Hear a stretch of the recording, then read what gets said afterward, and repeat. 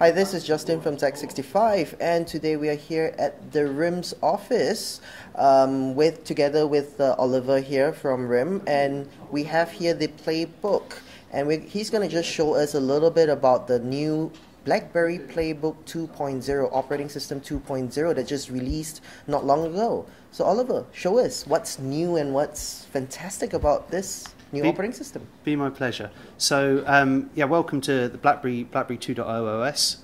It's a new free update that we launched globally on Tuesday, the 21st of February. So the first thing that you'll notice on the browser here, or on the main home screen when you look through here, is that we've now got this new easy access navigation bar that stays with you along when you browse through different applications and different features of the PlayBook 2.0. You can customize that in any way you want. You just simply have to hold down and you're able to then bring applications in or applications back up to your favorites.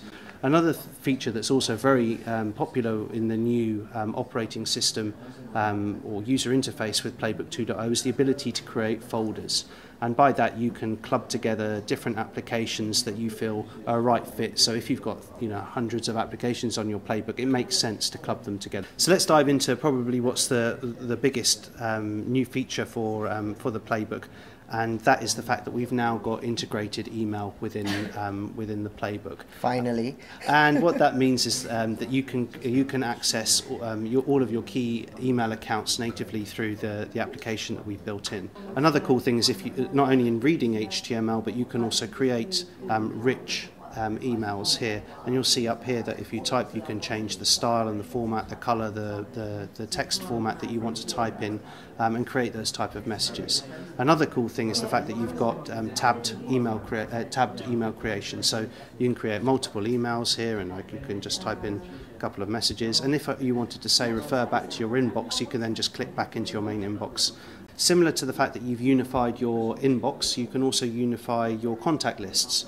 What you're able to do is, this is now pulling from my own contact lists that are one from my address book, from my Twitter account, and also from my LinkedIn, and it enables you to search for people through your different networks. Some of the other cool features of this are that not only can I see her full details, but I can also do things like find out where was the last place that I actually caught up with Sulin, and it's pulling information from my calendar now into the where you last saw someone. So I knew that I met her at these different venues at these different times, and then can relay that when I next catch up with her.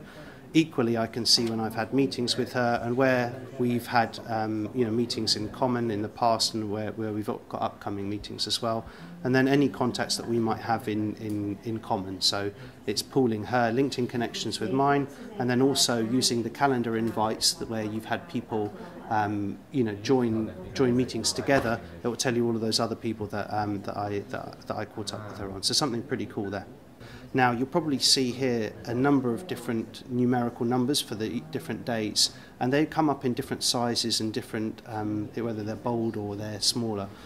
Really interesting feature. It's called growing numbers, and what growing numbers enables you to do is identify when you have really busy days and where you don't have such busy days, so that you can schedule your diary very simply. Also has some nice features in finding out what your agenda is, and also again using that information about pooling people's stats and information in here. You can look about when you last met up with them or you last saw them. I can use the remote control to have my smartphone as a navigation tool to browse through these different pages, and then also have the benefit of using a keyboard to change it to different websites. So you can use the keyboard on your BlackBerry smartphone to say go to another website. So say I wanted to go to CNN. You'll notice that once this page renders in full, I have the option to read it. And what this does is a nice feature that enables you to render text onto the tablet in a really quite digestible format, and this comes really true to its own when you want to flip the PlayBook to the side. But I've just wanted to show you one of the applications that we popped up before, which is an Android application, and you can see here that really the graphical interface on this application is quite powerful, and you can go through menu bars and what have you to see the different menus that you'd want to. Another important part of PlayBook 2.0 is the suite of productivity apps. and Docs to Go has got even more rich. And I wanted to show you a couple of features here by showing you some files that you can access. So looking along here, I can access files and applications that are on my PlayBook. Because I've paired to my BlackBerry smartphone through BlackBerry Bridge, I can also access files through that.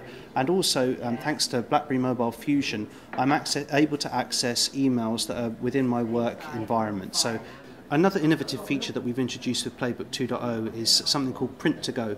And what that enables you to do is to download a driver onto your PC that enables you to print to your PlayBook anything that you might have previously sent to your printer. Something that we think is very environmentally friendly and very green, that saves having to print out loads of sheets of paper. So to wrap up, there are several new features that we're really pleased to be bringing to PlayBook 2.0. The complete fact that we've now got fully integrated email with a powerful unified inbox is something that's a great feature for people to take advantage of. You've also got the fact that your calendar and your contacts now have interesting new features that connect your social life and also your personal life here. Updated BlackBerry Bridge functionality enables you to navigate through your BlackBerry PlayBook on that larger screen using the capabilities of your BlackBerry smartphones. And then the productivity apps. We've improved Docs to Go, we've added Print to Go. Finally, ability to use Android applications on your PlayBook.